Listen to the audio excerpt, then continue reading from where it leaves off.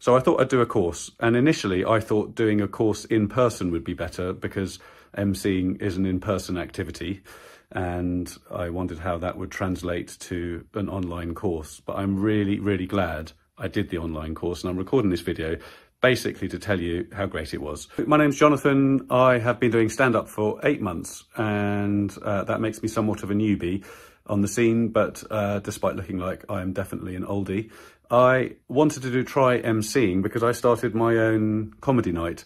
Alfie, firstly, is an amazing sort of guide in it. He's incredibly clear, very encouraging, and there is so much like takeaway helpful information that was super, super clear and helpful.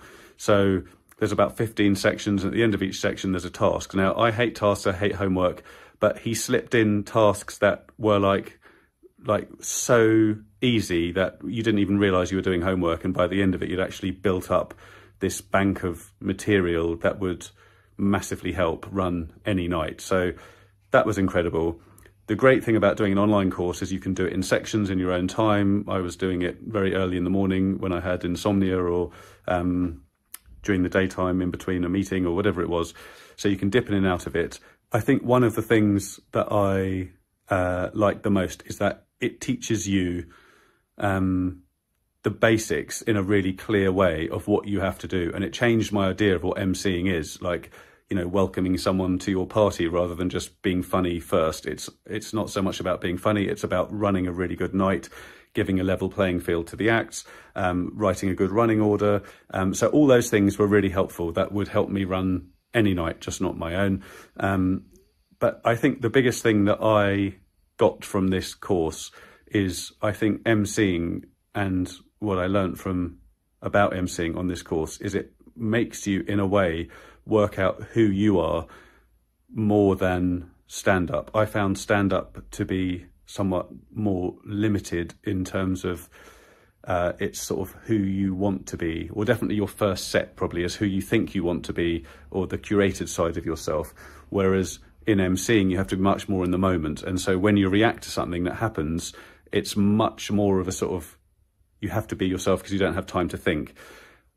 So that was much more exciting, but it was precisely that thing that was specifically daunting. Like, how do you be reactive in the moment? How can you be funny when someone says something or things like that? That's obviously, I think, people's biggest fear.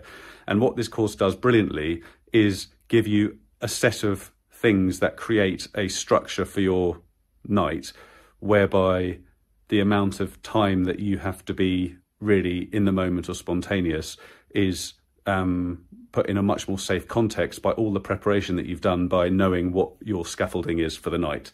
I actually found the first night having done the course, the first night I did it, I had so much stuff that the bits that I was worried about weren't worrying at all, and I wish I'd had more time for just chatting to people. And I would never have said that at the beginning of the course. It gives you a lot of confidence, a lot of structure to be able to go and MC a night. And I think you could do this course and MC a night, and while it's a very long journey to try and learn how to do it, which is, I think, a lot about practice, it definitely gets you to that stage where I think you can host a night successfully, and much more successfully had you not done the course. For those reasons and many others, I would recommend it. It's an incredible adventure, emceeing, and a really, really rewarding process, which I hope you get to experience. And I also hope you have a really lovely time on this course, because I can't recommend it highly enough. Go and do it. Have a lovely time. Goodbye.